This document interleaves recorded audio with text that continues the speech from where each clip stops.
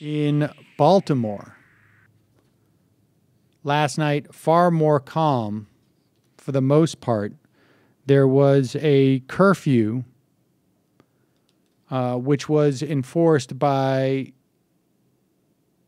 obviously, Baltimore and Maryland police, but also 2,000 National Guard members after a state of emergency was declared by the governor, the Maryland governor. There were a couple arrests last night, but for the most part, things were calm. But now it's really, the question becomes, what happens next? I mean,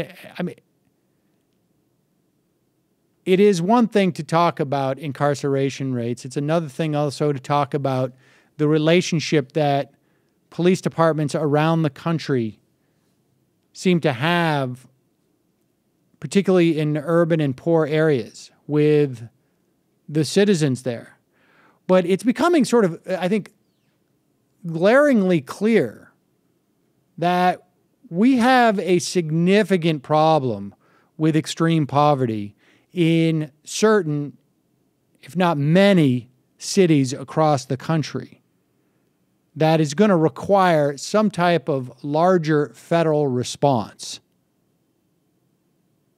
And the question's going to be, and kudos to Hillary Clinton for, beginning to talk the talk in terms of police reform, and we're going to need some type of concerted effort. Now, here's some audio from Rand Paul saying exactly the opposite of what I said yesterday in terms of my analysis of the problem there.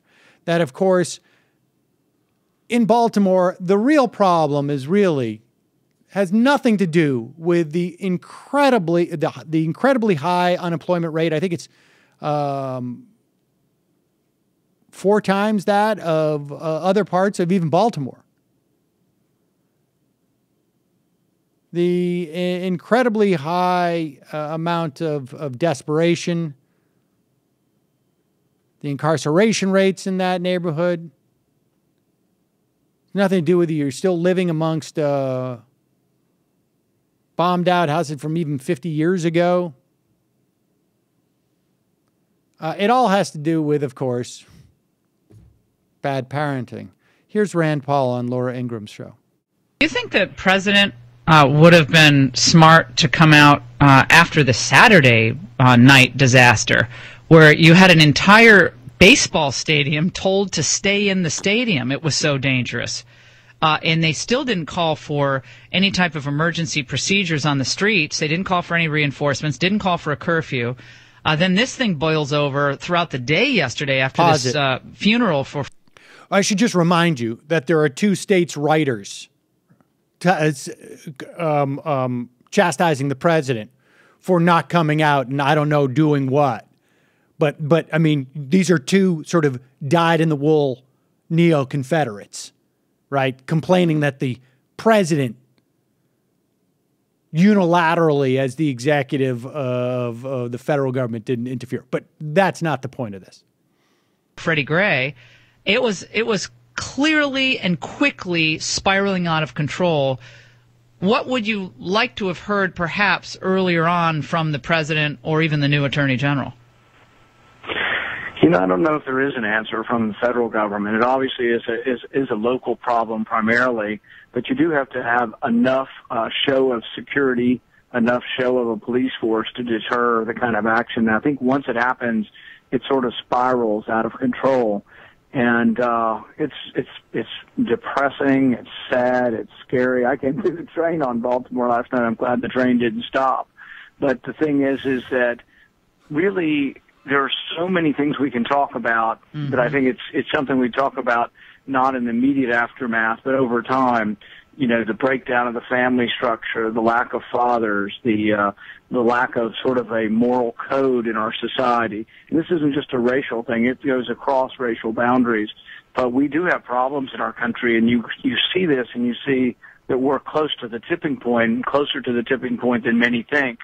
And so there are a lot of things that can be done, but there can be no excuse for the behavior.